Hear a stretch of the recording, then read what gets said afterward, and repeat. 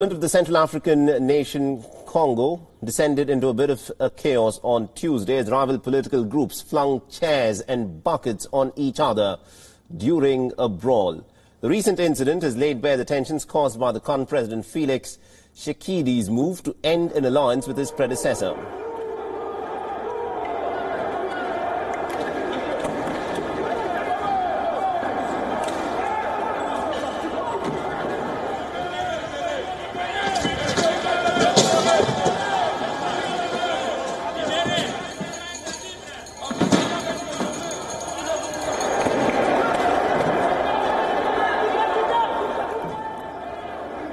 So the Congolese parliamentarians taking the fight literally to the streets.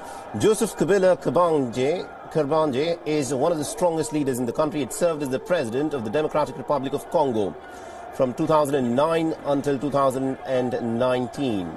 And Tuesday's fight broke out in the main hall of the parliament building between the lawmakers and the supporters from the two camps, one of whom appeared to be wielding a machete. C'est-à-dire qu'il y a eu une mémoire, il y a eu des caporaux de Kabila, alias Kanambe, qui ont été ici militarisés, qui ont eu de l'argent hier et qui ont amené des machettes, qui ont amené des armes à feu à l'hémicycle même. C'est pourquoi nous, on ne peut pas laisser passer cette bêtise.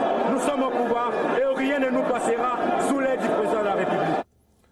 Earlier, President Tshisekedi announced his plan to disband his governing coalition with the allies of Kabila, while Kabila's side has said that it will be illegal to do so.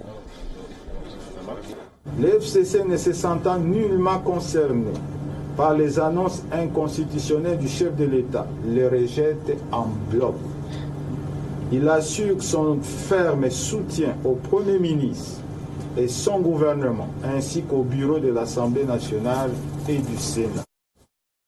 Standoff, of course, has raised fears of fresh instability in one of the largest nations in Africa. The Democratic Republic of Congo's economy has been very badly hit by the COVID-19 pandemic, and the troubled country's recent history has been marked by repeated civil wars and political upheavals. Ces désordres auxquels nous venons d'assister ici est indescriptible, surtout provenant des membres ou des députés élus du parti du président de la République. Si c'est ça l'état de droit, je regrette. The growing tensions have also sparked some international concerns, with the African Union calling on the country's leaders to work resolutely and sincerely for some kind of national harmony and to preserve peace and stability in the region.